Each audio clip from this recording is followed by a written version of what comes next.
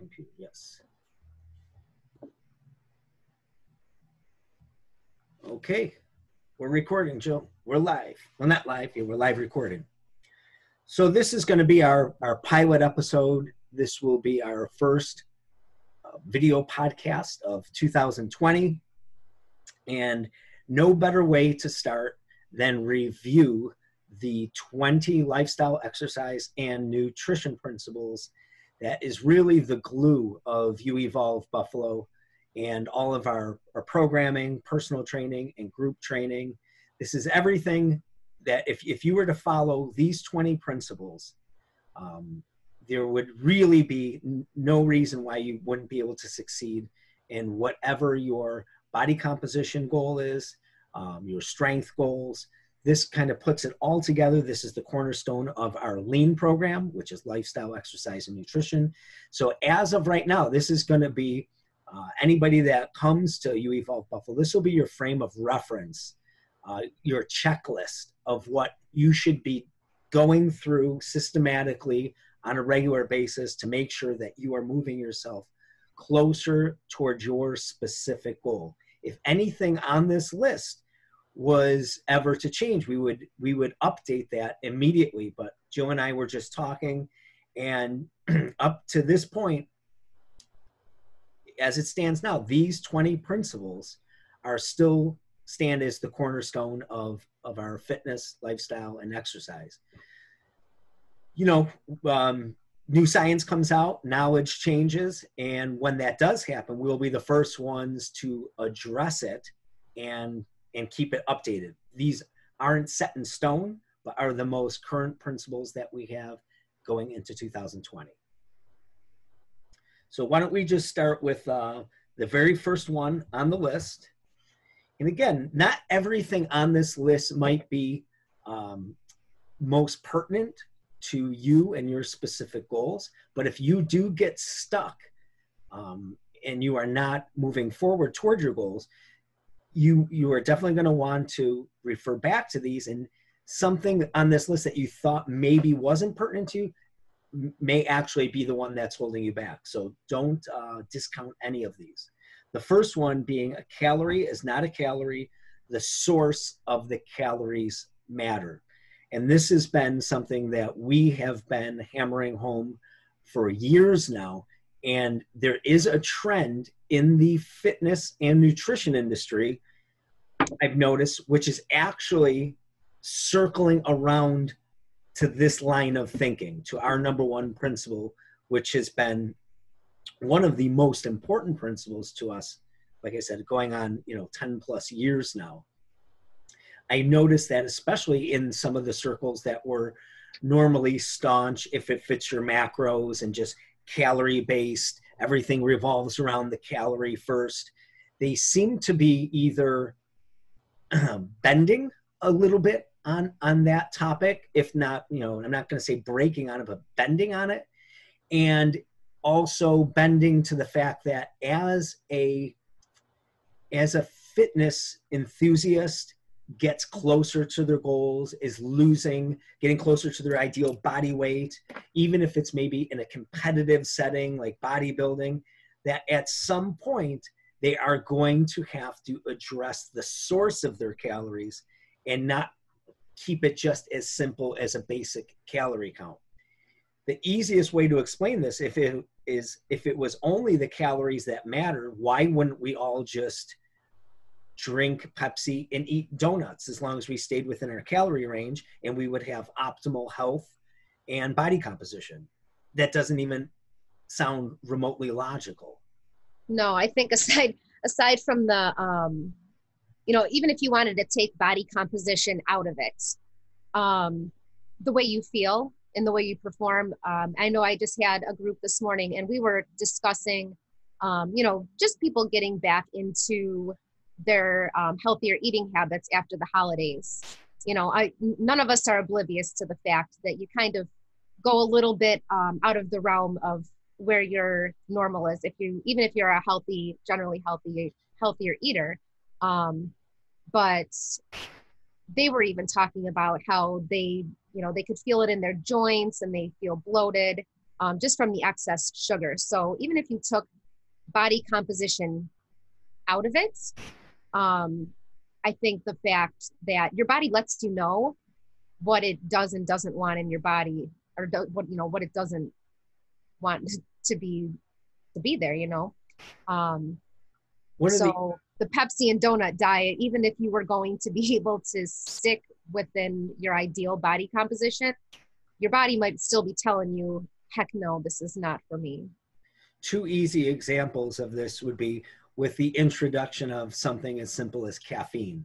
So if you were to have a coffee beverage, granted the caffeine it's not adding any calories to your diet, but think of the reaction that your body has to caffeine, and then put that even to say like a little kid, they're gonna, just based on pure body size and lack of tolerance, more than likely is going to have a wickedly different reaction to drinking a glass of water as opposed to a Starbucks 16-ounce coffee.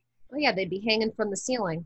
So your body is going to react on every cell in your body is going to have a reaction to whatever you put into your body. And we can't just oversimplify things to just pure numbers. Your body isn't an abacus. It's not a calculator. It is a chemistry set. It's biology.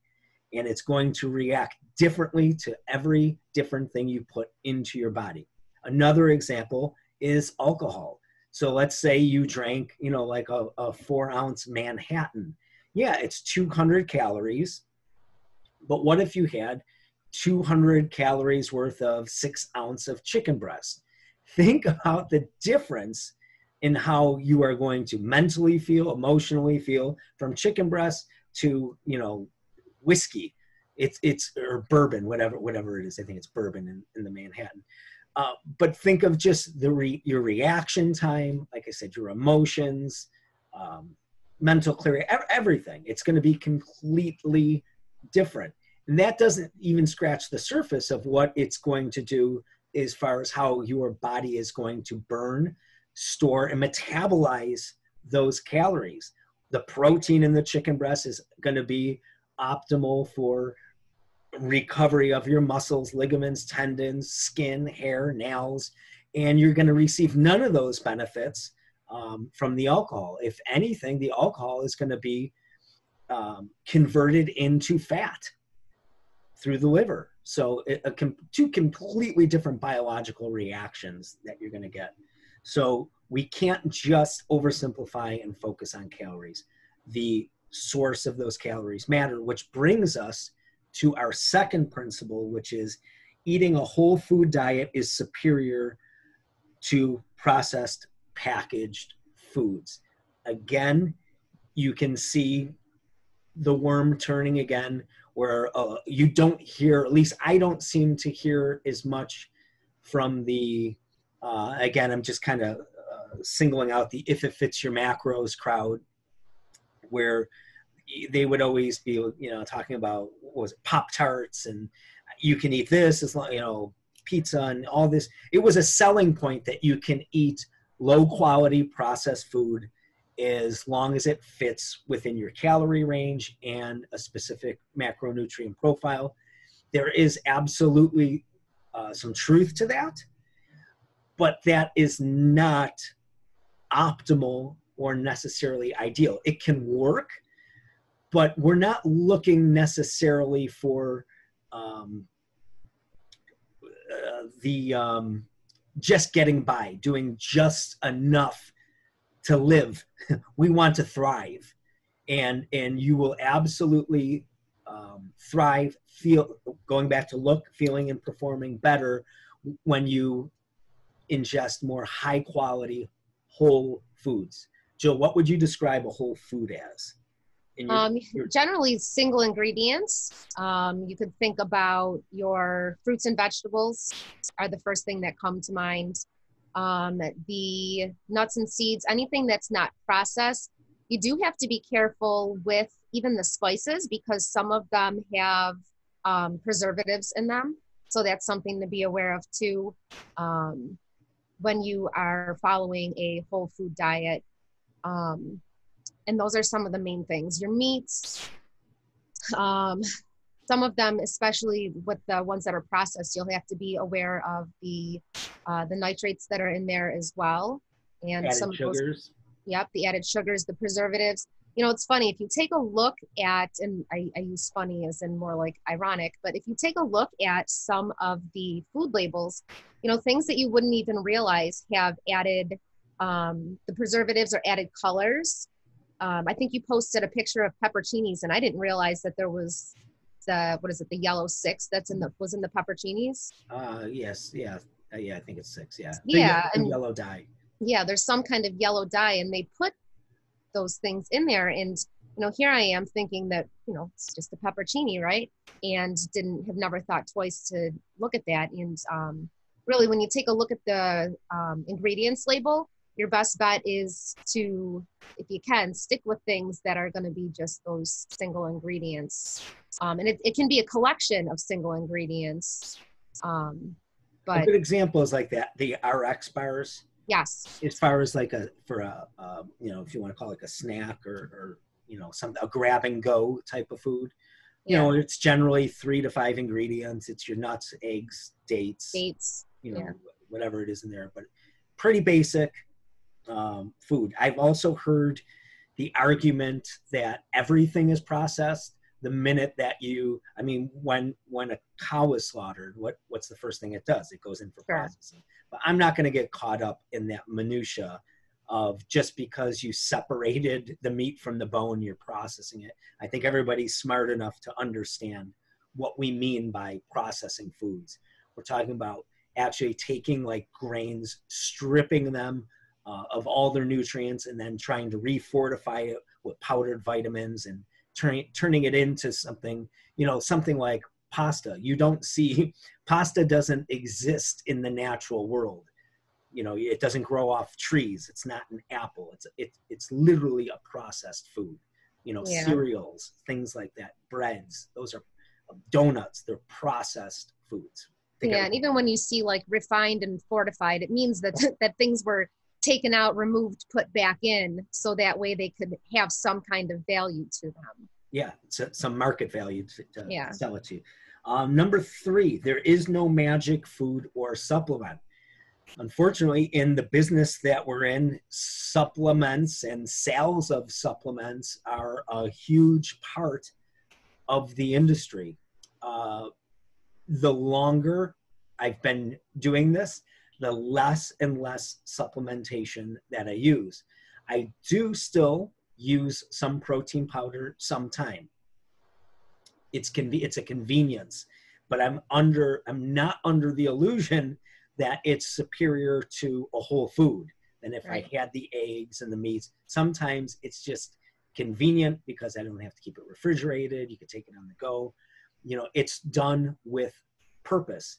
And again, supplement means to be added to an already strong, well-rounded diet.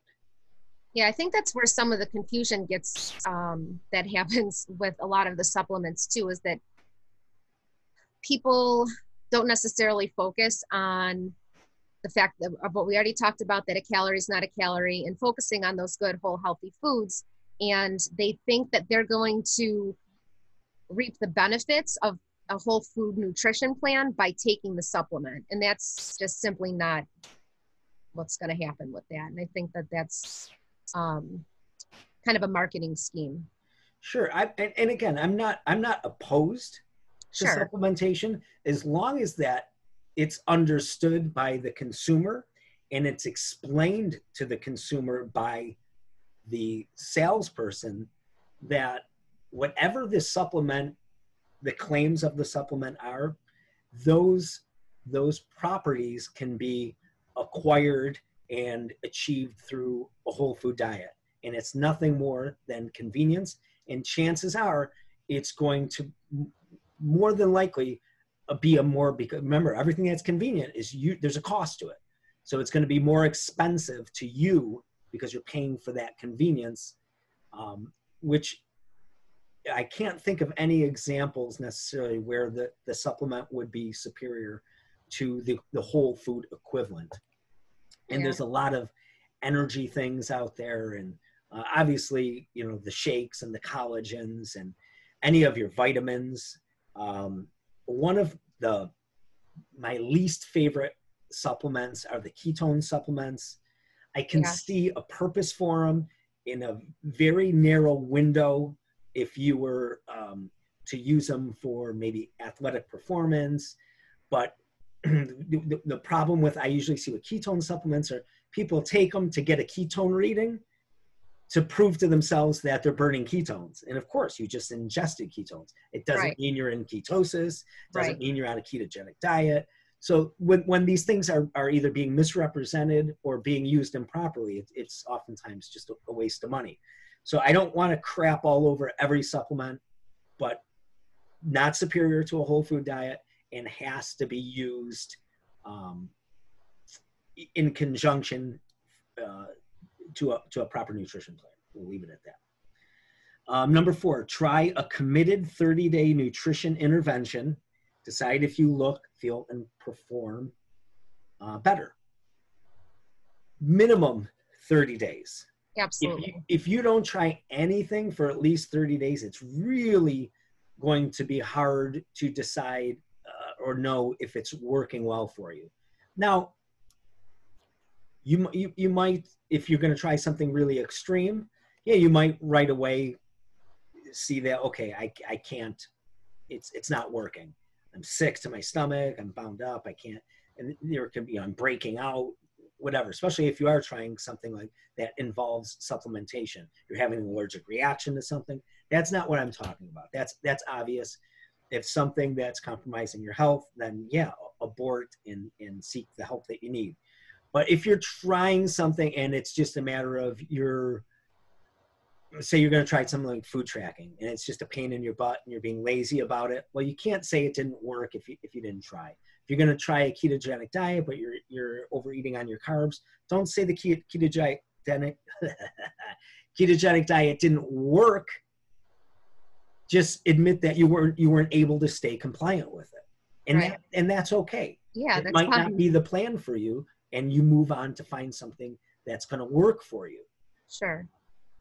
But it's going to be hard to make a judgment on anything if you don't see it through for 30 days, at least.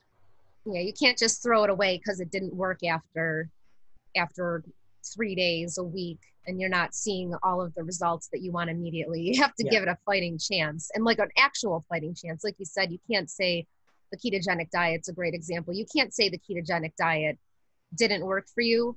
And especially, this is a whole other different podcast, but the ketogenic diet is much more intricate than I think what people generally believe it to be. They think that they're just following a low carb, high fat diet, and they, that's, like I said, a whole different podcast. But if you're not tracking the numbers with that, and you have been given numbers to follow, you can't say the ketogenic diet didn't work for you if you didn't give it a wholehearted effort. Yeah, and that goes with anything. Even if you're doing if it fits your macros plan. Absolutely. And you're not tracking your macros for 30 days. Yeah. And you're like, why didn't I lose any weight? Why did I gain 10 pounds? Yeah, you didn't track your macros, and it's called if it fits your macros. So right. You didn't. So whatever it is, it's like even if you wanted to become a vegetarian, but you're still, not following the protocols of a vegetarian diet, you can't make a sound judgment on it. Right. Number 5, abstain or at least minimize the use of alcohol. And I don't know any nutritional protocol that is going to work well in the presence of excessive alcohol. Yeah, this is the one no one wants to hear, but they need to hear it. It's reality. It is. It's just reality. The besides the alcohol having no real nutritional value, being empty calories, the bigger two of the bigger issues is, we'll start with the biological one, is that your body cannot burn any of its stored body fat until it burns the alcohol first. So the minute you start consuming alcohol, there is no body fat being stored because your body prioritizes running the alcohol through your liver because it recognizes it as a poison, as a toxin, and has to get rid of it. Yeah, so any opportunity that you would have just to be in a natural fat burning, It's over.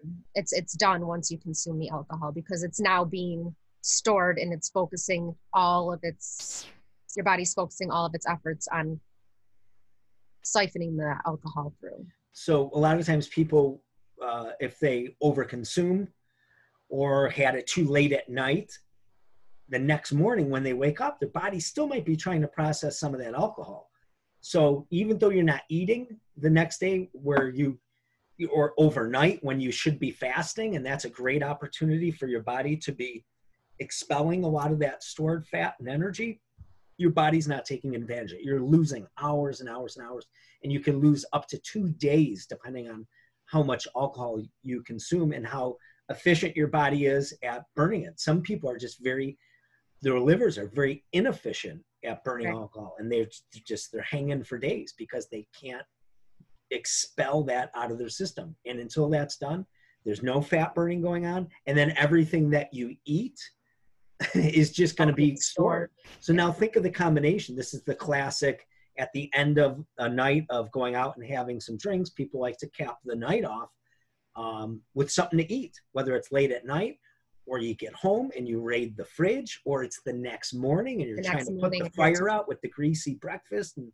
who doesn't like a nice big breakfast after being out the night before? You're trying to kill the hangover, and all it's doing, everything you eat, everything you consume, is just getting packed away into your fat cells. It's a real tough combination if you're dieting, to try to overcome and make progress when alcohol's part of the equation. Yeah, especially if you're somebody who, even if you were to be on point with your nutrition, we'll say Sunday through Thursday, if you're going out Friday night, Saturday night, you're putting yourself already in a bit of a deficit. And I think that people forget that, because it could be one day, Jill. It could be Saturday night into Sunday, depending on the person. Right. Now some people, and I wouldn't be one of these people. I wouldn't fall into this category where I wouldn't be able to do it one day a week, every week. So even just 4 times a month, I would not be able to reach.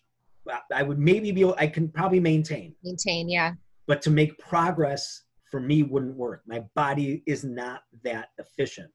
Right. Some people can, and some people not only can just maintain, some people go backwards with just that much exposure to alcohol and throwing their diet off either that day or a little bit the following day. And I hate to be the bearer of bad news, but life just isn't fair. If you're not that person, stinks to be you. I mean, it's unfortunate, but everybody's different. And if you know that and you learn that about yourself, then it's just a matter of choice. Yeah, you either accept it and learn from it and work with what you got, or you keep staying on the hamster wheel. Yep, life's not fair. I get it. The other thing with the alcohol is just bad choices, and it can easily. I mean, that's kind of like they go hand in hand with bad choices, and not always just food, but oftentimes that's Pandora's box, isn't it? Yeah. So you have to know yourself, and again, no judgments here. Just you have to be realistic with yourself. Number 6, remove all grains from your diet, including corn and rice. So I know people they love their grains.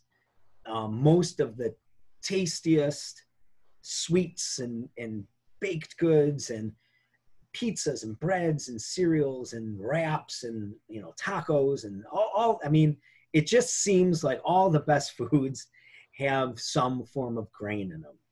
And depending on your palate, that may be true. And I don't disagree.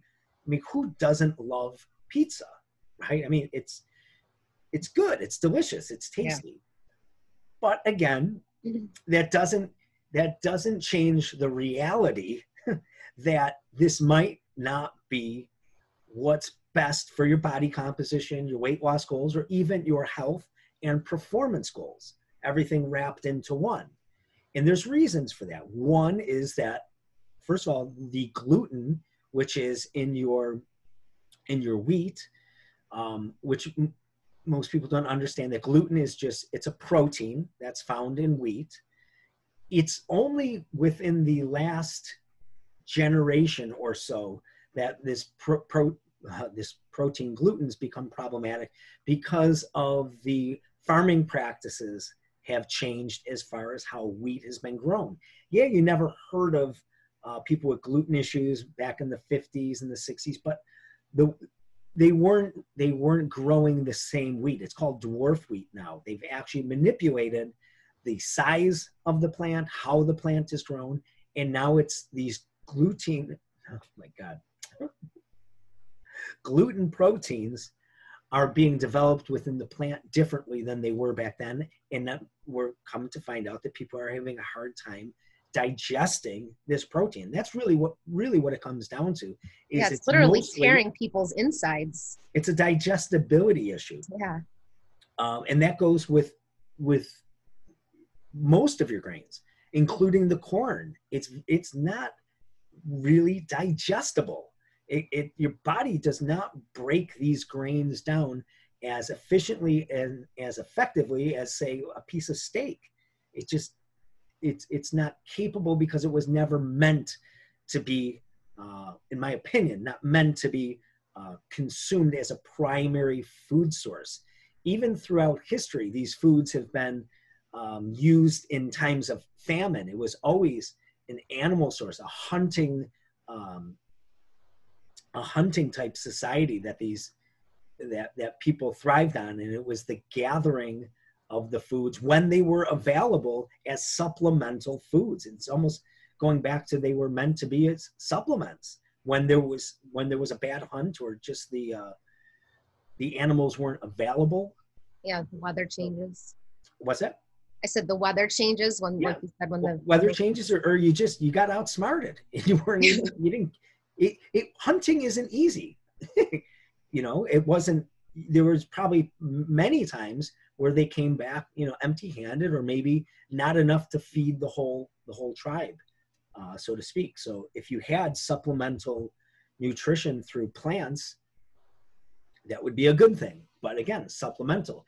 If anybody's ever gone like berry picking, it's a lot of work, and you're talking about on a farm with rows and rows and rows, not walking 50 yards to find a plant, and then another 25 yards to find another strawberries. It wasn't, when it's in the wild, and they were smaller, they weren't as sweet, so they had less calories in it. And think of the amount of calories and energy you're expending to get this little, it's almost not worth it. Right. I remember going berry picking and going, oh my God, we got to stop for lunch. Mm-hmm. It was, you're out in the sun and you're up and down, and I'm eating half of them as I'm going, which you're probably not supposed to do, but it's energy expensive to gather. So not necessarily ideal. But as far as the grains, it's a digestibility issue. Once you have digestibility issues, that can lead to a whole host of other chronic issues, mostly inflammation. So anything that ends in itis, arthritis, bronchitis, tendonitis, those things are all a matter of inflammation, which is usually caused by, as Jill already alluded to, a leaky gut, which you get bacteria that comes out of your digestive tract, gets into your bloodstream, oftentimes settles onto the joints. That's why you feel that achiness. It can settle into the lungs, which gives you asthma, and could cause labored breathing. So if you can stay away from foods that are going to be indigestible, then the foods that you do eat become more easily digestible, and you can uptake more of the nutrients, which is going to create more energy. And your body's going to be able to use those proteins and amino acids to do their jobs, to repair your body as it was intended to. You'll also, I mean, like I said too, with all of it, that bloaty feeling where you feel like your stomach just feels like totally bloated. When you remove those grains, there's some other things, and it's going to vary from person to person. But you remove those, and you might very well notice that you don't have that bloated feelings as much anymore too. Sure. I always use a ring check. You Oh know, if yeah, my rings can slide on and off my hands, I know I'm good.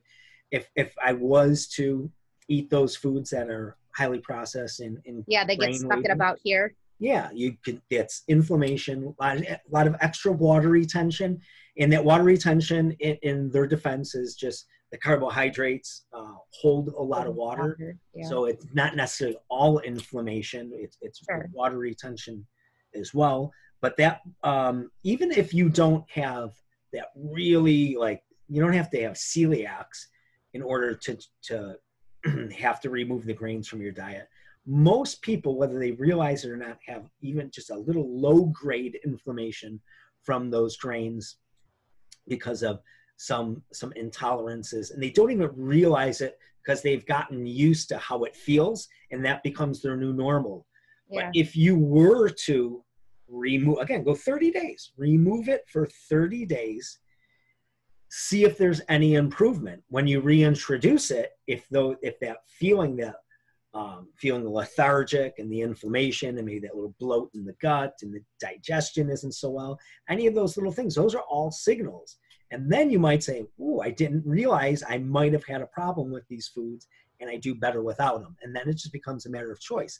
Another thing which it shouldn't get me mad because because I'm not the one that has to eat them, but I know people that have had a lot of success with not only their health, but their body composition with just this one protocol of removing the grains. yeah, And a lot of times it's helpful too, because those are primarily heavy carbohydrate sources. And so you're getting a combination of a reduced carbohydrate diet. You're removing the inflammation and all the deleterious effects of the grains. They feel great. They look, feel, and perform better. And at some point, they start to creep back into their diet, and they choose again, it becomes cognitive dissonance, which is they know that it's not working better for them, but they try to manage it, make excuses for it. I've heard something is, I eat perfect everything, but once in a while I have da da da da da. right. You know, there's always that but, and that but is the cognitive dissonance, where, Yeah, okay, you, especially if you've gone through this before, you know the reality, and I hate to say it, but you are going to eventually come back around to my way of thinking, and you can see it. Everybody's starting. You'll get away. Everybody does, but you're going to have to, if you want to optimize your health and nutrition, you're going to circle back to these sure. 20 principles. Yeah, and I think just while we're touching on this too, because I know you mentioned about reducing your carbohydrate intake. The other problem with a lot of the wheats and grains, if you think about pasta that you mentioned, for example, the portion size that's suggested on the box and what people actually eat, it's probably generally about at least 3 to 4 times what one portion size is. For sure. A portion size of pasta, I think, is generally what, maybe about the size of your fist ish, something like that. I mean, that's cooked. I mean, cooked and in a, maybe 3/4 of a cup to a cup. Maybe. yeah, nobody's eating that much. If they're eating it, they're going ham on it and eating like a mountain. That's like a full meal for people. And by full meal, I mean enough carbohydrate intake to probably withstand something that a marathon runner would need to get through a race. If growing up, if it was me, my father, and somebody else, if there was 3 people eating pasta, we'd have to cook 2 pounds. So, you know, a box of spaghetti for the 3 people. If it was more than just me and him, if there was a third person, it was like, all right, cook a 2nd pound. That's how much we, in a sitting. Yeah. You know, and I know, I mean, on a good day, not anymore. I don't think I can do it anymore. I just don't think I have the stomach capacity, but I could push 3/4 of a pound to a pound. of just of pasta. Yeah. That's ludicrous. But I mean, we ate like that on a regular basis. Yeah. So I get it. And Oh, I know. that's not counting the bread, Oh, well, right? yeah. Oh, I So know. I worked at Olive Garden for about 9 years. not again, Never ending pasta bowl. not coming from a place of judgment, coming from a place of understanding. Yeah. I get it. Yeah, you can see. I mean, it comes in the portion sizes. You start dipping the bread in it. You got the sauce. You start throwing in an Alfredo. Yeah, sounds good. It doesn't. It doesn't even. I was just gonna say I'm actually not a pasta person, so I can talk about it and not even be phased. Let's move on. Number 7: remove all legumes from your diet, including peanuts and peanut butter. So this is sometimes people get a little confused about why we recommend this, and it's going to go back to some of the same reasons as the grains. It's mostly purely a digestibility issue. With the peanuts, some of the proteins in the peanuts are very hard for people to digest. The way the peanuts, again, the peanut allergies, right? Where there's more and more nut allergies. People can't tolerate these nuts and legumes, and there's 2 different schools of thought on this, and one of them, which I never really considered until recently, is that because of, which, correct me if I'm wrong, Joe, but maybe the kids can't bring the peanuts and the nuts to school anymore because kids might have allergies. Say you're throwing a birthday party, you're going to be very, like, okay, let's make sure that there was no nuts in any of the cookies or anything, because you never know who might have a peanut allergy. You'll see in restaurants now, they have to make sure that things don't get cross-contaminated. Yeah. So because people are getting less and less exposure to the nuts, they are losing their tolerance for it. It's almost working in reverse. So because a child's never been exposed to it, exposed to peanut butter as a small child, that they haven't built up a tolerance toward digesting it and have a negative reaction to it. So I can kind of see that. I don't know if that's, maybe that's almost like getting a flu shot, like giving yourself a little bit of exposure to the flu so you become tolerant to it. But it's the same concept. You're giving yourself some exposure to these nuts and legumes, and then you can build more of a tolerance to it, at least with the peanuts. I've also heard actually the opposite end of that, where like pregnant mothers said that they like overly consumed peanut butter or peanuts or things like that during their pregnancy. So their kids are tolerant to it? So now their kids they develop some kind of allergy from that. So I don't necessarily know exactly where it stems from, but it gets to a point that it's so severe. The girls and I were just talking about it this morning. They can't, anything, if they were to bring anything in, it has to be individually packaged, and on each individual package, it has to have a full ingredients list on it, because not only is it a problem when it's ingested by somebody who might have a peanut allergy, but there's some people who literally cannot be in the same room and not have some kind of reaction to it, which is really scary. I said to the girls, I'm like, it really stinks, but think of those kids and that family and those parents, because that's a scary place for people to be, that they have to be worried that maybe I made my kid a peanut butter and jelly sandwich at their softball game, and then they go and I have it on my hands. I hand their kids, just things like that. But aside from the peanuts, a lot of the things, there's a lot of peanut butters that have additional sugars in it, and they're also made with and have high fructose corn syrup in them. Sure. And going back to just the basic legumes, like what legumes we're talking about, all of your beans, think of like any kind of bean, like navy beans, lima beans, kidney beans, black beans, red beans, whatever. A lot of times people, I'm one of them who cannot digest them whatsoever. Talk about getting gassy, bloated, just instantly. If I have, especially like Mexican food, which is great, but if I get something with the beans on it, I'm out. Dinner cup, my stomach gets rock hard and bloated. There's no digesting it for me, Yeah. which goes back to almost similar to the grains. Now you're going to, because you Processing. can't digest it, you're going to get some inflammation and all those other things that come along with it. And it's less than ideal. It's your body telling you that gas and bloatiness is your body telling you it doesn't have the enzymes to break those foods down and digest them. If they can't break them down, when it goes through your GI tract, it's gonna wreak havoc on it. So, I mean, just again, and maybe not for everyone, but be honest with yourself when you eat these foods. Are you better than before you ate them, or are you worse off? And Well, some people might be perfectly fine with it, and that's okay if you are. yeah, but how many people, I mean, I'm not even, I guess, trying to be funny, but sort of, but that whole beans, the magical fruit song. I don't know that one. I No, don't think I want to know. we'll talk about it later, but Yeah, you know, I think I get the point. yeah, it gives people gas. I don't think that you're the exception. It seems to be that that's more of a general rule. Sure, and again, people I think just get kind of just accept it Used that to it. yeah, They think it's their normal.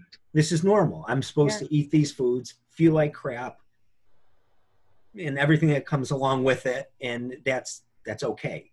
Yeah, it's an incredible thing though. Once you do maybe take those 30 days, like we talked about, you remove some of these things like the grains, the legumes, and you realize how much better you are able to feel. You know, it's amazing. Number 8. Number 8, avoid soy and soy products. So the biggest and I usually reference the men's, the biggest issue I have with soy, besides I don't find it appealing or tasty, or I'm just on a personal level, it just doesn't do anything for me. It doesn't hold any nutritional value that I couldn't get from another source of food. It's not a superior source of protein to an animal product, or even I would even prefer a protein supplement, whether in the form of whey protein or casein protein. But there is I wouldn't go so far as to say clear cut and dry research, but there is enough of it pointing in the direction that it can have a negative effect on men's testosterone. And if there's even, I would say, I don't know, I was going to try to put it in the percentage terms, like say even, a 40% chance, or then I want to steer away from that. So we don't know exactly how much of an effect it has or how much you'd have to consume. I'm just going to say I'm not taking my chances. I don't like it. I don't think it has any upside to it in my diet that I would be willing to take that chance by consuming it. Now, edamame, if I once in a while have a few of those with sushi, believe me, I'm not sweating it. Something like that. I don't think it's enough exposure to it. I don't think it's often enough. So that I'm not necessarily concerned about, but I'm not going to be eating tofu on a regular basis as a source of protein, or be using a soy protein supplement or anything of that nature. And that's just a matter of personal preference. For women, same thing. There's research showing they could have negative effects on their estrogen. Right. So, and then again, also some digestibility issues possibly. It is one of the top 5 most genetically modified foods in America. So you also have the GMO factor working against you. Again, it's going to be more than likely highly processed. So all those things have to be taken into consideration. If you, again, maybe it's not the top priority on your 20 list, but if you're doing everything else and something isn't working quite well, then it might be something you want to address.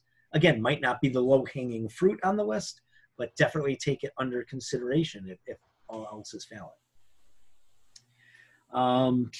Number 9, avoid industrial seed oils, corn oil, peanut oil, canola oil, sunflower oil, soybean oil, rice oil, bran oil, safflower oil, palm kernel oil, etc., etc., etc.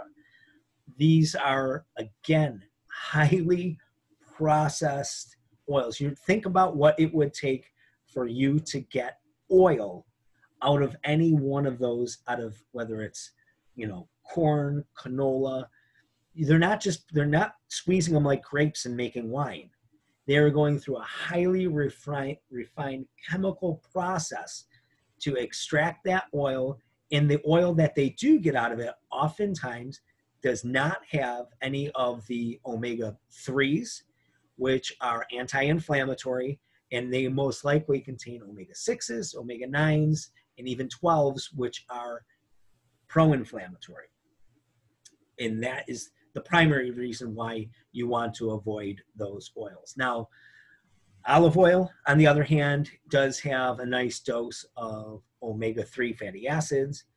You can also get omega-3s through other whole food sources like sardines and even grass-fed beef. But it's definitely the omega-3 profiles and the oils are drastically different. Now, coconut oil does not have omega-3s either, but it does have MCT oil in it, which is medium, I shouldn't say MCT oil, it's MCTs, medium chain triglycerides, which is the medium chain triglycerides, which is a source of fat, and also a very clean burning energy, especially for brain function. So that's the case for the coconut oil, the MCTs, and for the olive oil, it's the omega-3 fatty acids.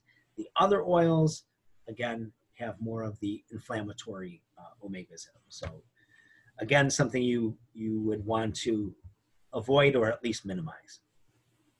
Anything else on that, Jill? Pretty straightforward. Nope, I think you hit the nail on the head there. Okay, limited dairy consumption to what you can tolerate. So this, again, goes on an individual person-by-person basis. What is usually the issue with dairy is lactose, which is it's a sugar. So anything that ends in tose or tase is generally a sugar carbohydrate, which is oftentimes found in milk.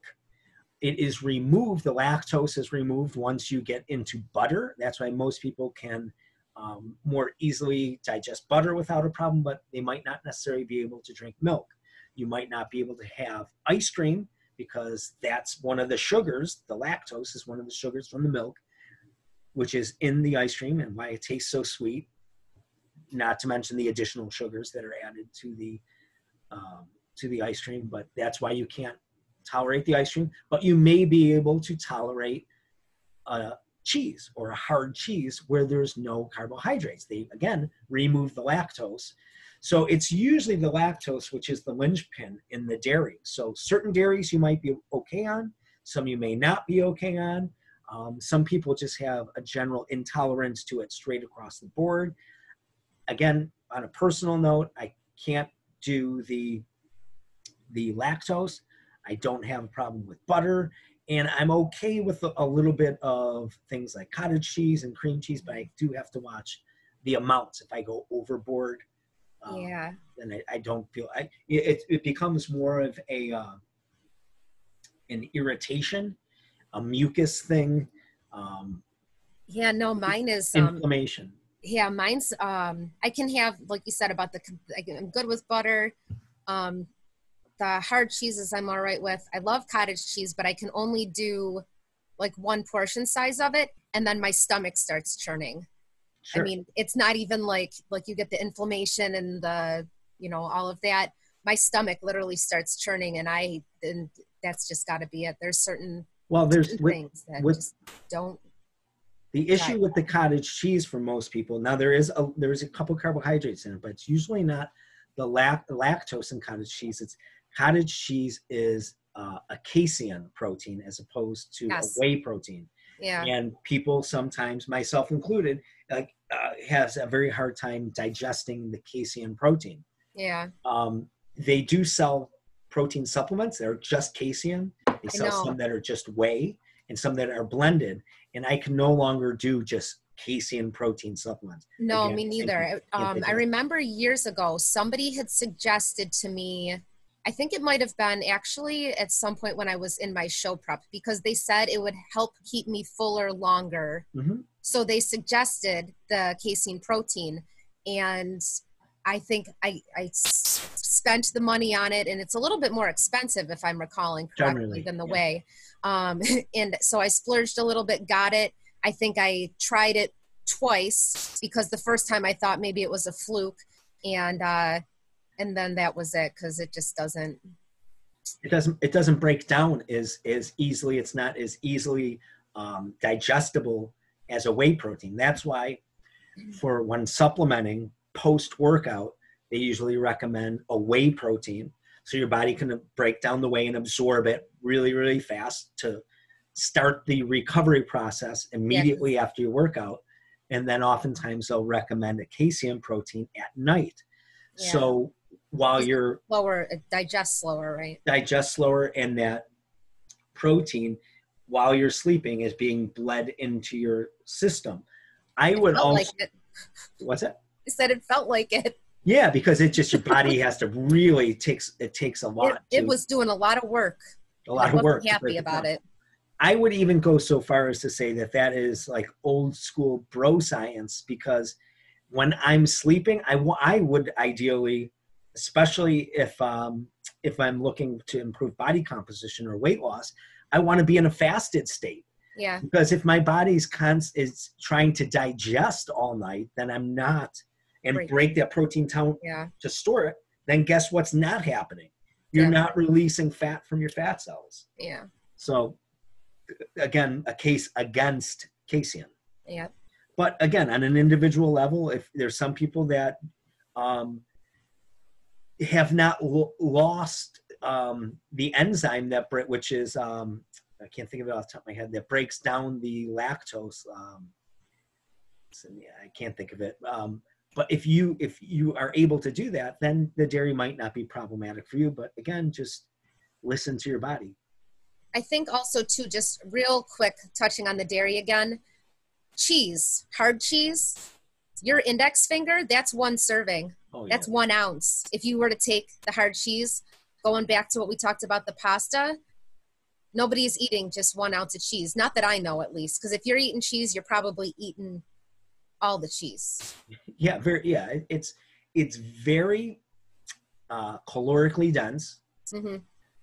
Now, which brings us to this is going to kind of dovetail nicely into number 11, which our 11th principle is reduce overall carbohydrate consumption.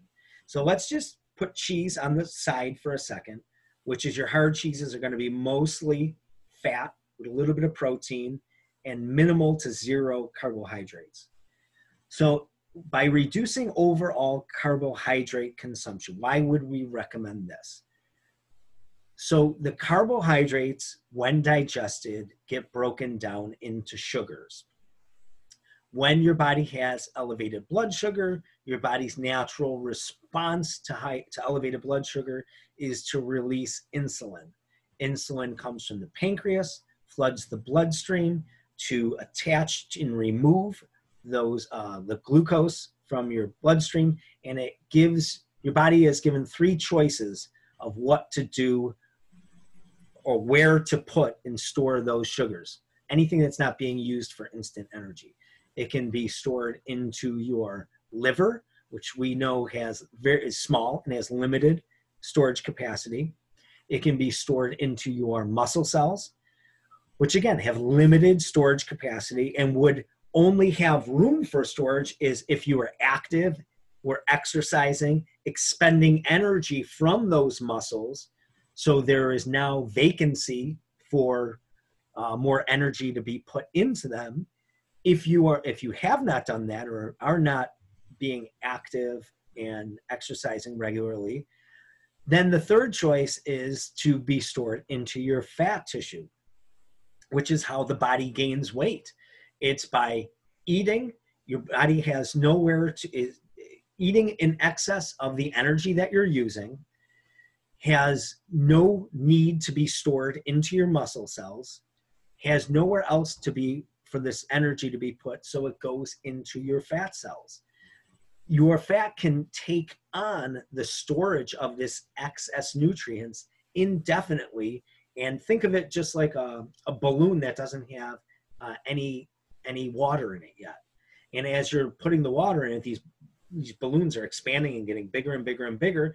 And that's what's happening throughout your body with your fat cells. As you're eating, it's being stored and processed into your fat cells. And eventually, when these balloons or fat cells reach their maximum capacity, they have the ability to split and break into two balloons. And then the other ones can start taking on more of the stored energy. And this is how, the body gets fat and larger. Yeah. So the linchpin to all of this is the consumption of the carbohydrates, which is causing the reaction of your body releasing insulin. And the insulin is the hormone, which is the driver of these nutrients into your fat tissue. So the idea is if you reduce the amount of carbohydrates, which is sugar, your body breaks those carbohydrates out. Even if it's in the form of plant matter, your body is going to break those carbohydrates down into sugar, and your body's going to release insulin. If you can control your insulin levels, you are going to have better control over your body weight.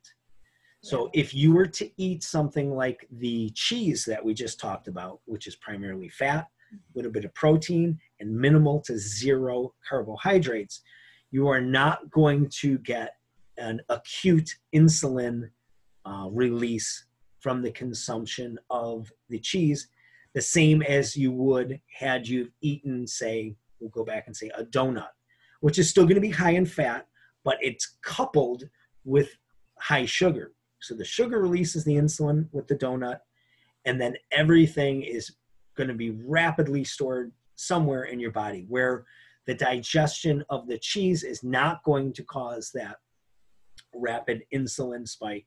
And you are going to have a better chance of taking those calories from that cheese and the fat and the protein and either being able to use it for instant energy, or your body can expel that energy through the form of heat and not store it into your adipose tissue.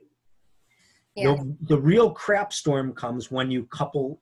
Now think about it. If you take a fat source, something that's really energy calorically dense, and you couple that with something that's very carbohydrate laden, so something like a donut, a burger and fries and a Coke. Oh yeah. Think about the combination of that. You have all the sugar from the Coke.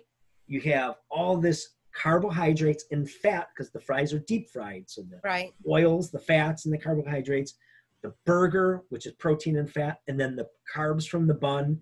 You're slamming all of this in together in a pretty short period of time. So you're getting this rapid insulin roller coaster. And really, what's your body going to do with it? You're asking an awful lot of your body to try to deal with that load of carbohydrates, insulin, and fat all at once. Yeah. Talking about, and I know you've heard me tell this story a lot of times. I actually just was talking about this again this morning. About 9 years ago, before I started really doing anything health, fitness, exercise, nutrition related, we used to eat bread bowls and drink a bottle of wine. This was like a nightly thing, and it was just a nightly thing. It wasn't a special occasion. We weren't at a Super Bowl party. This was like, we lived near Tops, go get a bread bowl, some dill dip, a bottle of wine, maybe some ice cream. Anyways, went to the seminar, got some knowledge, went to a appointment with my primary care doctor, and they do the blood test and urine because I was due for a physical. And I'm sitting there, and my doctor at the time comes in, and he goes, "Are you following a like a real low carb diet?" And here I am, I'm like, yeah, why should I not do it? Because who wants to be told that I can't? Yeah, please. It's bad for me. I'll go get a bread bowl right now. Yeah, right now. I'll stop on my way home. And he goes, no. He goes, He goes, there's ketones in your urine. He goes, and doing that ultra low carb diet that you're doing, he goes, that's the diet that we put pre-diabetics and diabetics on. And at that point I was like, ping. I was like, I'm not waiting to become a diabetic until you tell me that I need to change my diet. Yeah. You know? So it was just, that was really, I think, my eye opener. Yeah, because I mean, I was on a bad path, going in a real bad direction when it comes to my health. And that was something, as soon as he said that, I was like, all right, that's it. So by, if that story alone is something that'll wake you up a little bit, if you're headed in the direction of being pre-diabetic, and I'm talking type 2, type 2 diabetes. If you're headed in that direction, then this one might be that might be your number one, is sure. This reducing your carbohydrate intake. I would suggest that first and foremost to anybody, for body composition, health, whatever be the case. It can, reducing of the carbohydrates and the removal of the grains can almost be like a chicken and the egg scenario. Oh yeah. Chances are, if you lower your carbohydrates, what are all your high carbohydrate foods? All those grains are all the high carbohydrates. So you're almost removing them by default. Yeah. If you remove the grains first, you are almost by default lowering your carbohydrate intake. For sure. Unless you were going to just like stuff potatoes down your throat to replace the carbohydrates, which, you know, is possible. And you would still probably negate the inflammation and some of the digestibility issues of the grains, but you might not get the body composition goals you're looking for because you still haven't reduced your carbohydrates enough. Yeah, but let's be honest, as much as, you know, I'm an Irish girl, as much as I love potatoes, you're not going to trick me into thinking that a potato and a bread bowl taste the same. So right. It's generally a good do them both. Mm-hmm. Number 12, incorporate resistance training consistently into your lifestyle. This is definitely in the top 3, I think. Yeah, of for sure. The 20 core principles, especially for us as a gym, as trainers, whether it is your body composition. You want to change your body composition, of course we have to address your diet, but you can just diet and lose weight, but that doesn't necessarily mean that you're going to get the body composition changes that you want. If you do not incorporate the resistance training, you can, when you're losing weight, when you're dieting, when you're losing weight, that doesn't mean that you're just losing body fat. Yes, you're going to lose some body fat, but you could be losing some of the good stuff as well. The muscle, the bone, the connective tissue, tendons, ligaments. You could be, you know how many people have had problems with their skin and their hair? I remember a long time ago dieting and following a low-fat diet, and my gums were bleeding. I was eating 17 grams of fat a day because that's what we were told, low fat. You know, my carbohydrates, I was eating oatmeal and, you know, high carbs, low fat. I was losing the weight, but man, I was not healthy and I was not feeling good. I definitely. Yeah, losing weight. And I think that that's something that needs to be declared too. Losing weight, there are not good ways to do it. Yeah, you want to lose fat. Yeah, right. Weight and I can think be anything. Right. And that's where I think though that people get confused about things. I think this is later in the list talking about making goals, but you don't want it to, you want to make sure that you're focusing on losing fat and focusing on having a good, healthy body composition. It's not about getting down to being skinny as a rail. You want to be able to make sure that you can move and, my God, lift things and have your hair stay in your head. And you want to be robust. Yeah. So when dieting, when people are really focusing on losing body fat, I should say, I gotta correct myself again. I tell them, because sometimes people, we hear this excuse a lot too, if they don't lose weight or even if they gain weight, And if they're exercising, they'll say, well, I must have gained muscle, which is not the case. It's virtually never the case. Because if you're following your diet and you are eating in a caloric deficit, there's no building blocks to build that muscle because you're not eating in surplus. So you're not accomplishing both things at the same time. It's physically impossible. So then, almost the question would be begged to ask, well, then why should I even exercise at all? If I can't build muscle, why don't I just focus on my diet and lose weight? Because that's exactly what's going to happen if you do that. You're going to lose weight, not necessarily lose fat. When you're dieting, and as long as you are incorporating that resistance training, you are sending your body the signal that I'm using these muscles, I'm stimulating them, I'm activating them. Let's say you have a nice, solid, full body workout. You're using your arms, your legs, your upper body. You're pushing, you're pulling, you're squatting, you're deadlifting. All the basic motions, hip hinges, everything. You're telling your body, I'm using this stuff. I need it. Keep it here. Keep it here. Yeah. Take the food that I am eating and partition it to those areas that I just stimulated, because I just broke them down through the form of exercise and general activity. And now they are in need of repair and to be refilled. Those muscle bellies need to be refilled with glycogen, which is your stored sugar, because we're going to need energy for tomorrow's workout. So your body is smart enough to realize that that's where the food and nutrients that you've ingested needs to be portioned out to, and thus you maintain your muscle composition, your bone density, and again, going back to your organs, your liver, your hair, and everything else that you need to take care of. And it then recognizes as your body fat is now the dispensable nutrient, and your body is going to release that fat from your fat tissue to be used as a form of energy. If the resistance training isn't there, your body can just start pulling energy from anywhere it deems unnecessary. And it might not necessarily just be your fat tissue. It might just be like, well, you're sitting on your butt all day. Let's atrophy those glute muscles in your hips.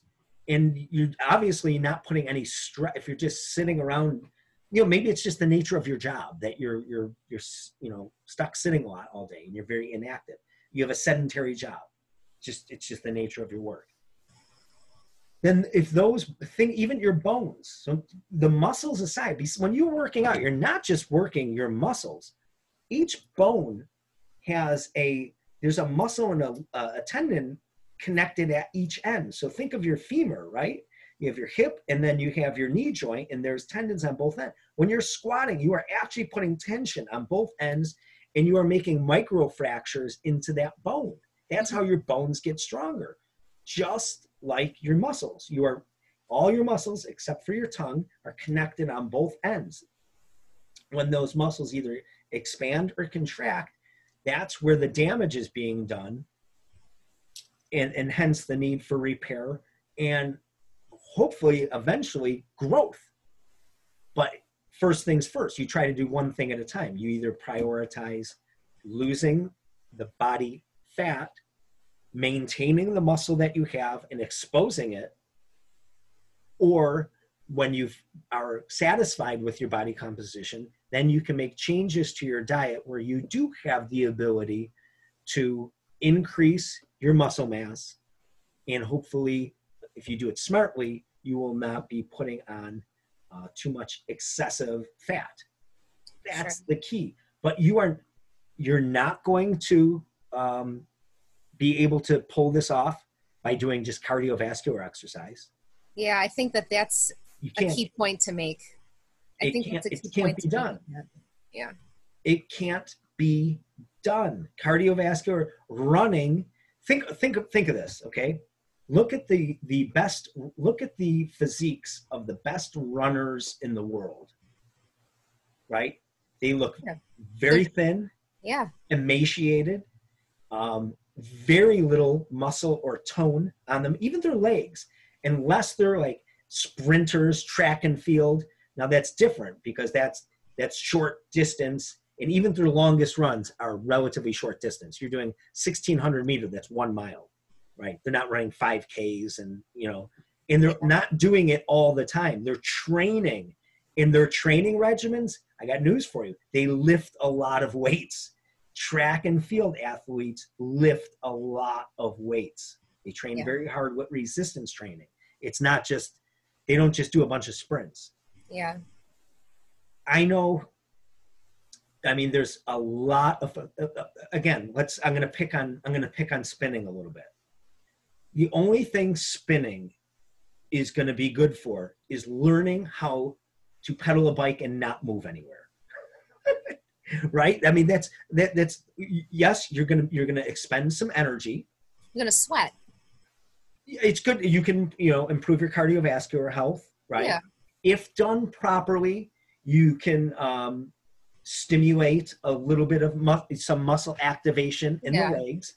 Hips, glutes, yeah. But that has to be, that's the amount, it would be endurance training at that point.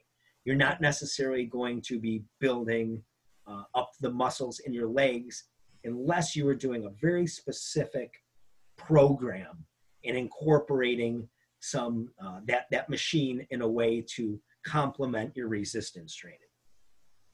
So again, look at your greatest bikers in the world. Look at a guy like Lance Armstrong when he was competing. Very slight upper body, narrow shoulders. They didn't want to build. They were athletes. They wanted to be aerodynamic. They wanted to be light, right? Their bike had to be light. They had to be light. Their bodies had to be light.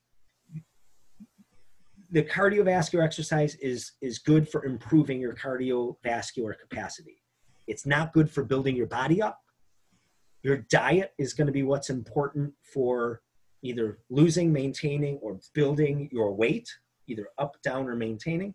But it's going to be the resistance training, which is going to shape your body. It's going to be what makes your body stronger. You are not going to, I mean, think of all the different, I mean, it's very, very popular now. A lot of places, gyms similar to our, I'll call them, instead of box gyms, we'll call them boutique, which we would be considered a boutique gym, right? It's like a members only facility. It's not open to the public, and we offer certain services. Well, our services are based around resistance training because we know that is the key element to changing your body composition and getting stronger. Simple. No, there's no other form of exercise that can do that. Somebody correct me if I'm wrong, but there is no other form of exercise to change your body composition or get stronger than resistance training, some form of resistance training. And it has to be done in a way that is going to constantly be challenging your body because your body is going to adapt to its environment and its resistances. Yeah, your body's smarter than, I think people don't realize that, you know, our bodies are smarter than we give it credit for. So you can't just go into anywhere and do the same thing over and over again because it's exactly what you said. It's called, for those who don't know, adaptability. And your body gets used to doing those things and it's not going to change. You need to change up the rep schemes, change up the weight that you lift, the different exercises. Implement what you're using. There's going to be a difference between curling, doing biceps curls with a dumbbell, a kettlebell, a barbell, a sandbag, weight, a cable. Yes, it's all a curl, but by changing just the implement, you could do the same reps, you could do the same weight, you can do the same tempo, you can do everything the same, but if you just change the implement, change it to a resistance band, it's going to be a new stimulus. Yeah. Now, think of that. I just said, think of the different bands. You can have a resistance band with handles. You can take the handles off. You can use a TheraBand, which is a different type of band. You can use a single plate. You can use dumbbells. You can use kettlebells. You can use a barbell. You can use a different shaped barbell. You can use think of all the different shapes of the barbells. You can use straight bar, Oh yeah. cambered bar.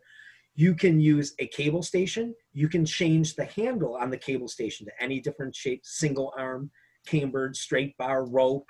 That's Right. 4 or 5 more different ones.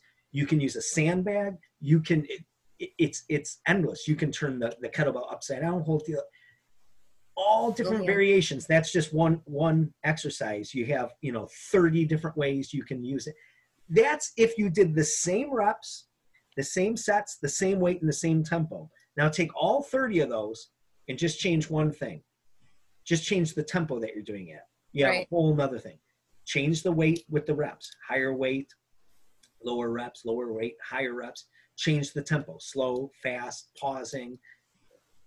So for anyone who is watching this and was ever wondering, there is a method to the madness, and that is just a little bit of a glimpse.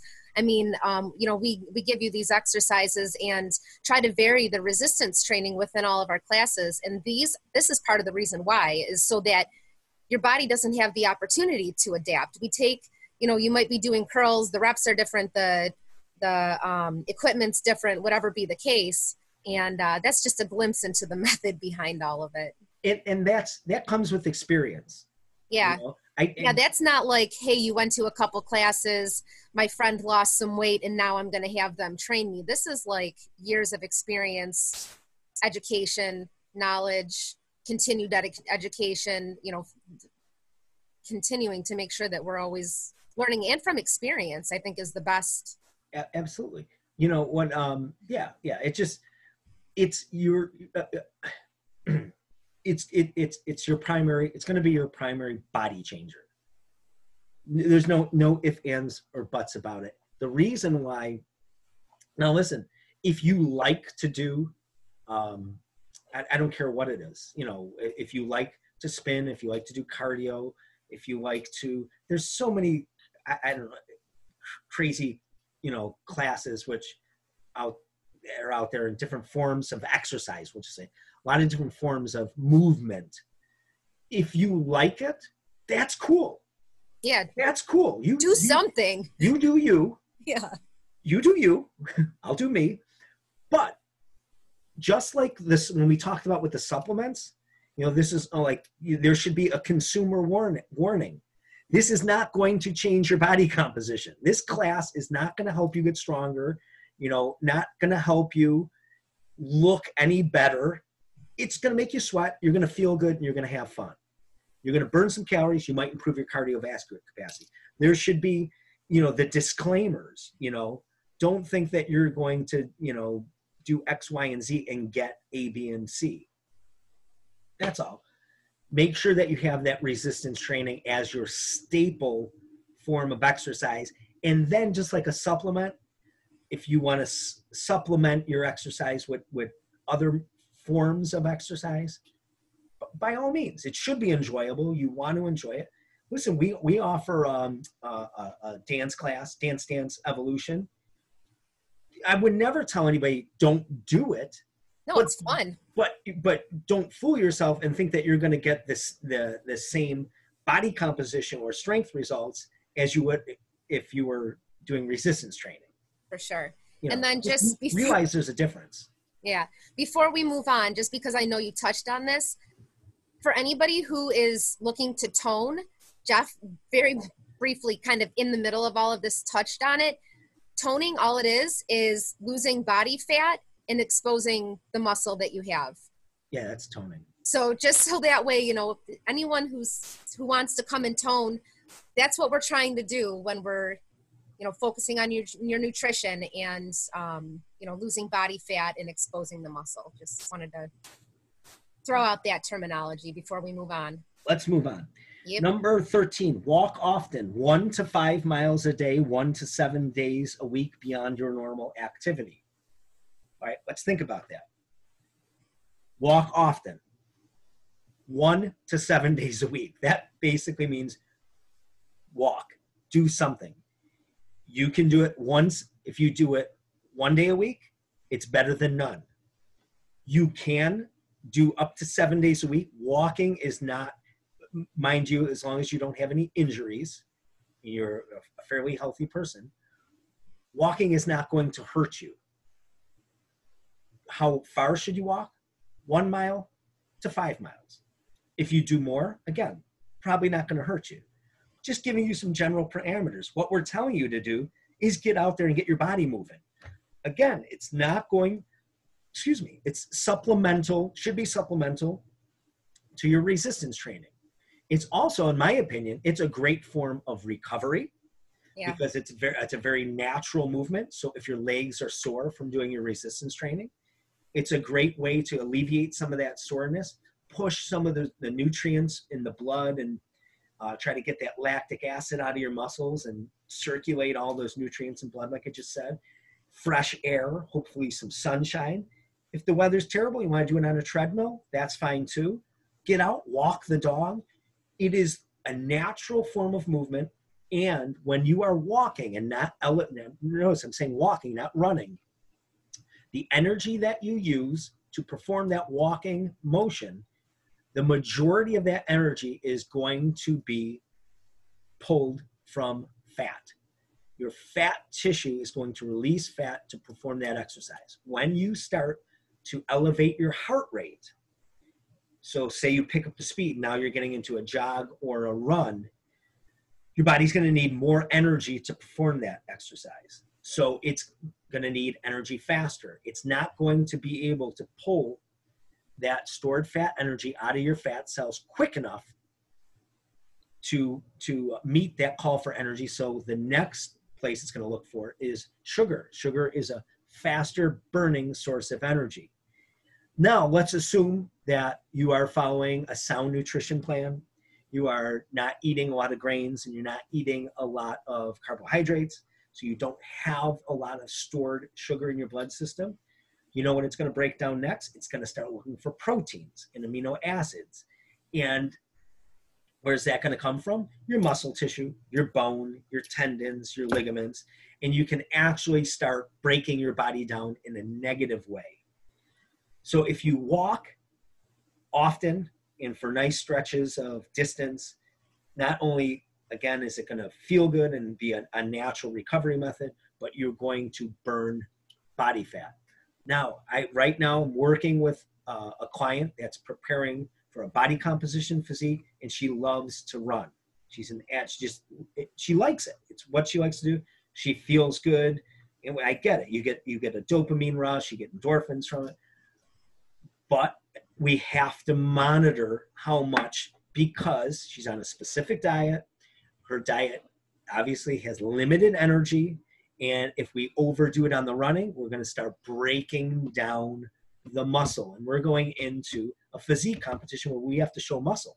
So we can't just run to try to lose weight, because our goal is to lose fat. Right. And we're resistance training to keep our muscle and body composition, and the cardio could work against us. Even though, everybody thinks, oh, do cardio. Your body could end up looking way worse from doing excessive, high-intensity cardio. That's why I recommend walking. Make sense? Yes? Use number 14, use cardiovascular exercise to improve cardiovascular health, not as a weight loss tool. We just kind of covered that. You want to have, better circulatory system, blood flow, have better lung capacity. That's what you should ideally be using your cardiovascular exercise for. But in my opinion, what works even better than that, lose a few pounds. You'll lose a few pounds if you have it to lose, and guess what? You have better circulation, you breathe better, you're able to perform better. So it all kind of works together. So you lose a little bit of weight, you do the resistance training to make sure that you're losing, I keep saying weight, you lose the fat, you do the resistance training to make sure you're maintaining your muscle and not just losing weight, and you are losing fat. You add a little bit of cardio in there for your cardiovascular health, and you become a better, healthier person all the way around. 15, be proactive in pursuing improved sleep quality and duration. On the list, the most underrated factor of them all, sleep quality and duration. Nobody pays this enough attention. I can attest firsthand that when this isn't right, I'm off. My game is off. It's harder to lose weight. You get on, if you weigh yourself every day, even if that's not your regular routine, just as an experiment, you will notice a difference if you have 5 hours sleep, 6 hours sleep, 8 hours sleep, 9 hours sleep, and then factor in the quality to it. There will be a direct, all things being equal, you know, you're following a steady diet and you're not one day doing this, one day doing that. Over a period of time, you will see a direct correlation to your body weight in regards to your sleep, not even to mention your mood and cognitive function, your energy to perform your exercise. Yeah. Your appetite is directly linked to the amount of sleep you have. Yeah. Get 5 hours of sleep, guarantee you're going to be craving carbs and you're going to be hungrier. There's so many things involved in sleep and so many things that are still not fully understood as far as a circadian rhythm, as far as how the body operates in sync to the world and its surroundings. It's all based on sleep cycles. And it's very direct. It's directly related to your hormones too, which is absolutely directly and responsible for your body composition. So this is, I direct people to this. How's your sleep? How's your sleep? How long? You say, oh, I can't, I'm up at night. And what's everybody doing? They're on their phones. I'm guilty. Guilty as charged. They do it. YouTube, you know, whatever it is. But that doesn't change the fact that it's hurting you and it's working against you. So if you're not happy about it, you need to change it. There's no sense complaining about it. You have to put the phone away. You have to get a different alarm clock. You have to do something. If it's not working, you can't be in denial, because what would that be? Cognitive dissonance. You are choosing to ignore the reality that surrounds you and think that you can keep doing something over and over again that is working against you. Number 16, adjust portion sizes based on your goals. Pretty straightforward. Let's say you're following a whole food diet, you want to lose weight, you're nailing everything else on this list, then it just might be a matter of you need to change the portion sizes. The foods are all fine that you're doing, everything's good, but you're just consuming too much energy in the form of these calories that your body is just constantly breaking even, because you're always using the food that you're eating as your primary source of energy, never allowing you to tap into your stored energy, which is in your fat cells. So if you change the portions a little bit, you make that reduction in overall energy going into the system, then your body is going to be forced to start looking for energy elsewhere. And if everything is done properly and you're doing your resistance training, then it's going to come from your body fat, and you'll lose weight, and you'll look better, and you'll feel better, and you'll perform better. Number 17, try intermittent fasting, 16 to 18 hours, 1 to 7 days a week. So 16 to 20 hours. I'm sorry, did I say 18? So again, similar to the walking. This is something you can do once in a while.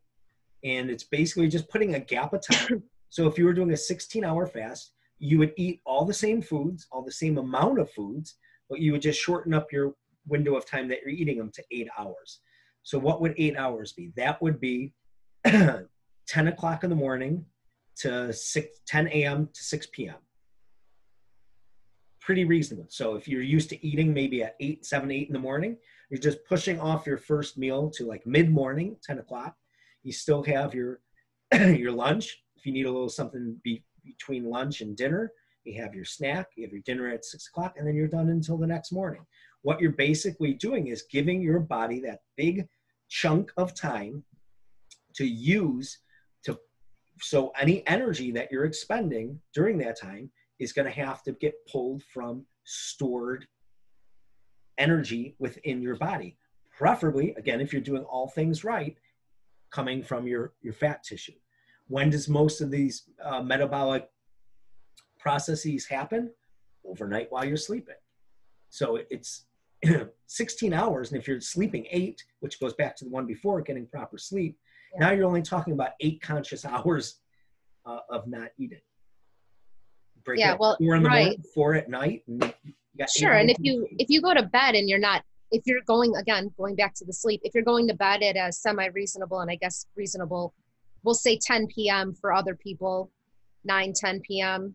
Sure. That would be, I mean, maybe not for us, but say 10 to 6. I mean, yeah, people go to bed at 10, they wake up at 6. It's 8 hours. right. So in somewhere in there, for the most part, I would say you eat dinner. Most people have other things to do aside from that, cleaning their house, taking care of their kids, knitting a sweater, whatever it is. There's other things that you can do.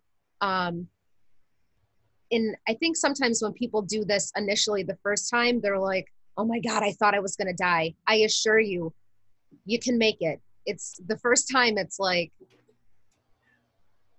I think that if you get it out of your head and just have the understanding of, I'm eating between this time, you got all your calorie intake Sure. in within, it's so 1,800 calories, whatever you're eating, 2,000 calories. Yeah, 1,600, whatever you're eating. Yeah, no one's dying. You'll make it. What it is you're changing a habit. Yeah, that's exactly what it is. Yeah, you're just. And usually, especially that nighttime eating, I would be willing to bet 9.5 times out of 10, after dinner time, it's mindless. You're mindless eating. This is something, again, you know that I will do it too. The popcorn in a movie, or whatever. You're sitting on the couch, or you're munching, or whatever be the case, but you're not actually hungry. So I think also too, kind of going and being a little bit mindful as to why you're eating, and that's something that definitely I think if anyone wants to have a discussion, I'm sure that either one of us would be willing to have that as well. But being mindful as to the reason why you're eating, whether it's boredom, emotions, yada, yada, that's something to take into consideration too. Now, as an example, and Jill, you'll get a kick out of this.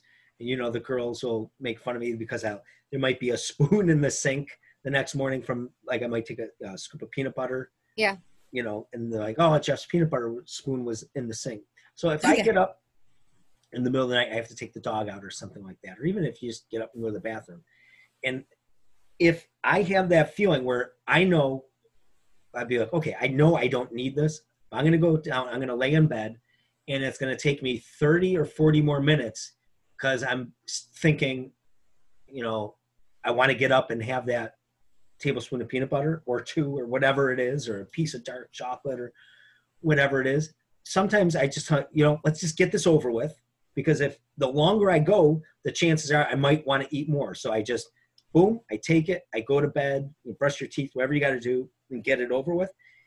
Sometimes, to me, I factor out what's more important, me losing more sleep, or me taking in this 200, 300 calories and falling back asleep and getting a sound night's sleep. Now, let me put an asterisk next to that. If I had very specific goals and I'd have to weigh out which one is going to hinder the other, then I might not do that. Right. But if you're just in a general, you're doing well, everything's going good, you just might legitimately have low blood sugar, wake up, your blood sugar dropped. And that might be sometimes why people, when you're dieting, if you're dieting hard too, you could get woken up in the middle of the night. I did when I was in show prep. I remember I could not sleep for anything. I couldn't sleep. Your body is sending you signal, get up, get up, get up. You got to eat something because you haven't eaten enough or often enough. Yeah. So there's some legitimacy to that. Sure. But again, we're going to use common sense. I think everybody knows what we're talking about and what the difference is between getting up and, or like Jill said, before you go to bed, and it's just ice cream and popcorn every night, the bread bowl and the bottle of wine or whatever it is. Yeah. And getting up and maybe, throwing something in your mouth just to shut the night down. There is a difference. There's definitely a difference. You have to have let's not be cognitively dissonant about the reality of which one you're choosing. Number 18, set goals. They do not necessarily have to be weight loss goals. This one's my favorite one, I think. Well, let it rip. So I was just having a conversation this morning. Tammy was in, and we were talking, and she was talking to me about just right now, she's going to be focusing on getting back into an exercise routine. And, you know, if you focus on your exercise and making healthy choices with your food, the weight loss is going to come. It's going to happen. If you start developing healthier eating habits and get a routine with your exercise, the weight loss will come along with it. And I think that is something that is more important to focus on than the scale or the actual weight loss, is to focus on those two things, because that will come. It's the problem I've noticed with people is they start focusing so much on the weight loss and on the scale that the other things become a burden. So by setting these goals and focusing just on your overall health, you'll end up losing weight. When you focus on losing weight, you end up losing your mind. I've seen it so many times. Sure. So by setting a goal that is maybe, you know, I think I tossed it out in the group that I have 22 workouts scheduled for this month. That's my own goal. I don't expect that for it to be anybody else's. Everyone can have their thing. So maybe your goal is that you want to make X amount of classes per week, or you want to get out and you want to walk 3 times during the week for 45 minutes. Maybe you want to start, if you can't do push-ups, maybe you want your goal to be, you know, being able to, maybe you can't do them even from your knees. You want to be able to do 10 push-ups in a row from your knees, and then you want to progress and do them from your toes. And I think by focusing more on those goals and those accomplishments, they're a little bit more, I don't know what the word that I'm looking for it is. I think you're able to wrap your head around it a little bit more, and it's something that's a little bit will stick with you, because then they become habits when you're focusing on the process and not the end game. Does that make sense? It does, but I would also throw in with that is, which I mentioned to our group yesterday, is have concrete goals. For sure. So if you want to have, you know, say, I want to be more consistent with my exercise. Okay. How often? Right. Give me a number. How many days a week? What's your minimum? Right. You define consistent. Is it 3 days a week? Then damn it, it's got to be 3 days a week. Yeah, that's like I said, I have 22 for the month. That had me broken down to, in this first week, so there's like 4.5 weeks. So that gets me 2 on today and tomorrow, and then 5 for the remaining weeks. So I have 5 days planned that I have exercise scheduled. And I stopped actually referring to this just actually within the last couple days. I stopped referring to planning it and scheduling it as if it was a doctor's appointment, and started talking about it more being as if it was an important business meeting. Because I think this might sound crazy, but I think that holds higher priority for most people than a doctor's appointment. Sure, nobody wants to go to, it's like going to the Nobody wants to go to the doctor. Yeah. But everybody, if you are in a position and you have a business meeting, you better be there, right? Sure. So by setting, like you said, those concrete goals of, all right, I'm going to be exercising 3 times I'm going to be exercising 3 times a week. Boom, boom, boom. Write it in your planner, sign up for your class, whatever it is. But then, like I said, either way, then that ends up working towards maybe what those other goals are. Even if you do choose a weight loss goal, there's a lot of different ways you can go about that too. And I think one of the goals that people oftentimes leave out of their weight loss goals is, say, like, for instance, our lean program is going to run for 8 weeks. So say your goal is, let's just say it's 8 pounds. 8 pounds in 8 weeks. I'm a huge fan. Fantastic. How about 8 pounds in 8 weeks and keep it off?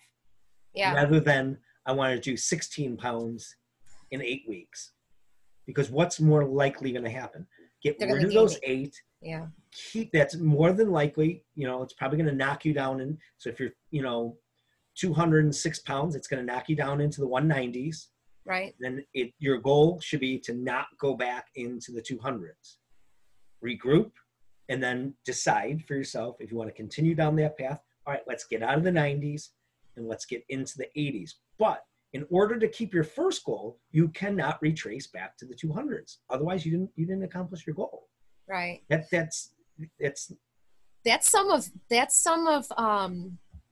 not that I'm always excited for people, for them, when they are able to hit those like the milestones where they're out of the 2s, they're out of the whatever, the by 10, yeah. I'm actually more thrilled when I see that they stayed there, especially through maybe a summer or a holiday season, and that they were able to maintain. One of the girls that has been working with me, she got out of the 2s, and she has stayed within, in like well out of it. So she stayed between like 89 and maybe like 95, but she's been able to stay there. And that's what her goal was to be able to learn to live her life and maintain it that without going backwards. And I think that's incredible, because I think sometimes the maintenance for people, that's where it starts to get a little bit dicey. I don't know, the losing is difficult, but I also think that the maintenance can be difficult for people along the way too, especially if it's been a series of yo-yo dieting. They've gone back and forth. They've done something dramatic where they've lost, that the challenge is the 20 pounds in 6 weeks. And then all of a sudden 6 weeks is over and their 25 pounds are back on. You have, it has to be, and this is, I hear a lot of nutrition and fitness people, I've heard them say, and I tend to agree, the best plan is the one that you can stick with. For sure. Even if it doesn't necessarily fit into our, 20 principles here, if it's something that you can maintain and sustain, yeah. Even if it's some of these factors, but, you have to compromise on others, but it's sustainable for you, then that's the best plan for you at that time. Yeah. And then maybe down the road you can, make improvements if it's even needed. Right. But sustainability, which is going to bring us to number 19, be consistent and have conviction. So consistency over time equals success. Yeah, I don't think there's not enough ways that we could drive that one home. Yeah.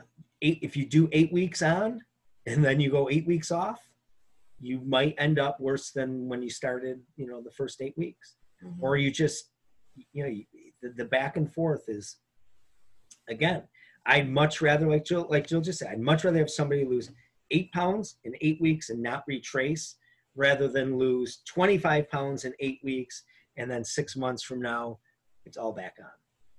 And then some. That's not consistent. No. And it's not good for your body. I mean, that's a whole other conversation too, but it's not good for your body. Physically, psychologically, emotionally, it's not good at all. No. Having conviction is the other half of that sentence. Be consistent and have conviction, which goes back to setting goals, not being wishy-washy, deciding on what you want from your body, from your life. Remember, this is all you got. You're contained in this body. Think of it. What makes me almost envious of something like a dog. It needs nothing. It doesn't need clothes. It doesn't need shoes. The only thing it has is a collar and a leash, generally, that we put on it. Otherwise, I mean, you've seen our dog. It's a scavenger. It can, if you're walking and there's food on the ground, boom, it can snatch it. Its instincts are finely sharpened and tuned. It knows intuitively. Well, now, this is all animals, especially wild animals. Can't say domesticated animals, but all wild animals never eat in excess to where it becomes a disadvantage to them.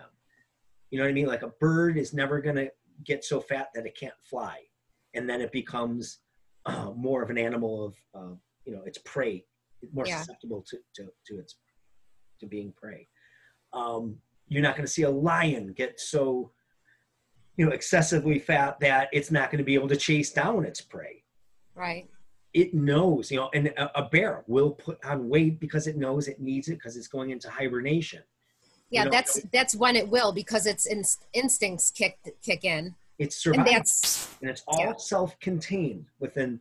And I think too often we get, the little shiny thing over here, and we start pursuing things that are counterproductive to us as a whole, physically, mentally, and emotionally. So you have to, put your sword in the sand and have conviction about what you want from this body, this life, this your health, your and how you look, feel, and perform. We'll just keep it to that. Yeah, and with that too, I mean, that's all per the individual. What I want, what Jeff wants, what anyone in this program, it's very well might not be the same thing. No. And that's okay. So it doesn't have to be, it doesn't have to be a comparison. We're not goddess or this is not us saying that you have to have similar goals or our goals. But you do have to, like you said, you don't have to lift my weights, but you have to lift yours. You don't have to have our goals, but you do need to have your own and stick to a plan when you're, following along or following through with that. And then that leads us to number 20. Have purpose. Woo! Ideal hands do the work of the devil, which we've kind of covered, where Jill talked about the snacking, the mindless snacking at night. That's the idle hands. The mindless time suck and drain on social media.